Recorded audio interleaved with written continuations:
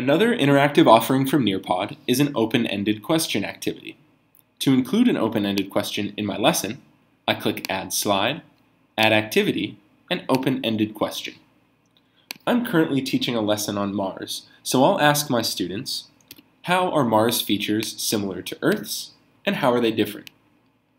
I can also add a reference image to any open-ended question to help my students as they answer the question. To do that, I click Add Image, and you'll see all of these options where I can access images on the left.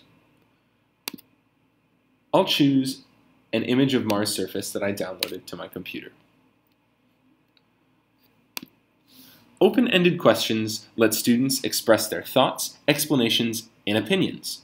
And as the teacher, you can see their responses in real time, and you can instantly share student responses with the class to create a student-centered discussion.